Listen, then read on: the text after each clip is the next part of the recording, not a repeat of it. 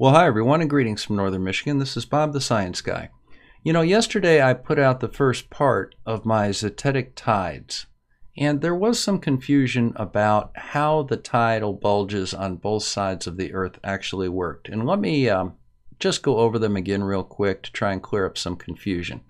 I don't believe that I presented it as well as I could have, and I think that I'm going to give it another try here. Now, here we have the Earth, and out here we have the Moon. Now, if you look at the center of the Earth, there is a gravitational attraction between the center of the Earth and the center of the Moon. Now, there is such a thing called a barycenter, which is shifted a little bit towards the Moon, and that's the actual place of the center of gravity in this system. But for simplicity's sake alone, we're just going to talk about the center of the Earth. Now, the other thing that I'm going to just take out of this equation is going to be the force of gravitational acceleration. That's uniform throughout this entire Earth. And it really doesn't add anything to this discussion of tides. So let's go ahead and take it from this. Now, if you look at this system from outside in space out here, and just a detached look at it, you will see that there's a certain amount of gravitational force from the center of the Earth towards the Moon. If you look at the side of the Earth nearest the Moon on this same line, the gravitational force from that spot towards the Moon will be a little bit larger because it is closer to the Moon. So if you compare it to the center of the Earth and make this your frame of reference, there's a little bit more force pulling on the Earth from out here than there is here. Now, the land will bulge up slightly underneath that in response to that increased acceleration, but more importantly, the water will bulge up towards the Moon. Now, let's have a look over at this spot right here on the far side of the Earth, but again, in line with the center of the Moon and the center of the Earth.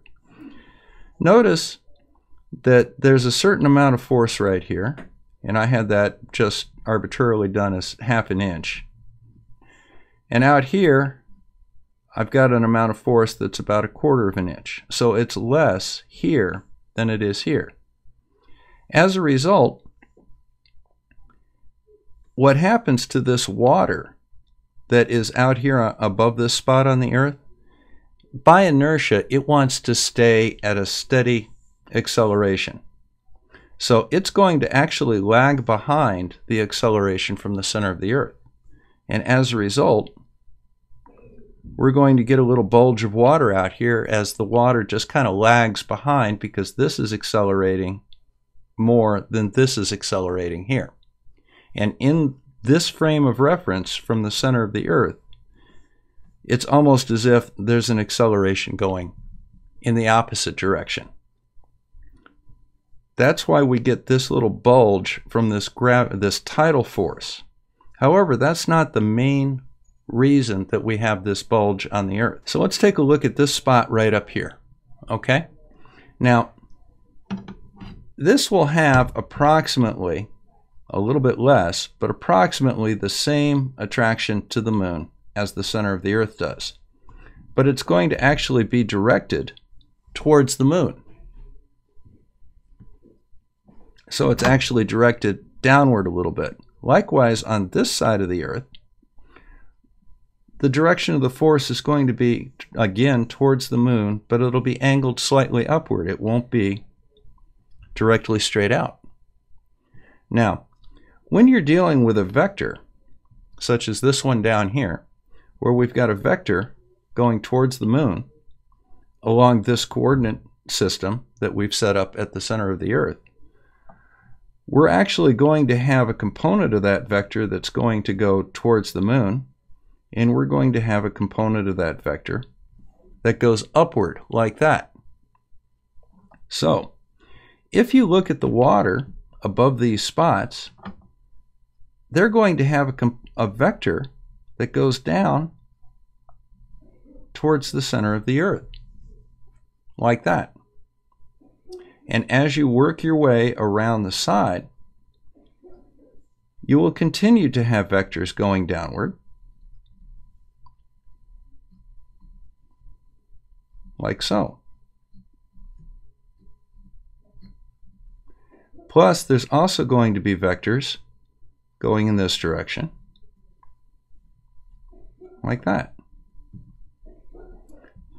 The end result is water is going to be moved in this direction and in this direction up towards this bulge.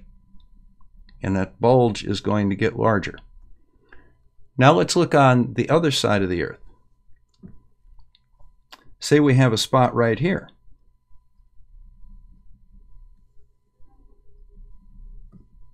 Like so. These spots are going to have vectors of attraction that are pointed towards the center of the moon.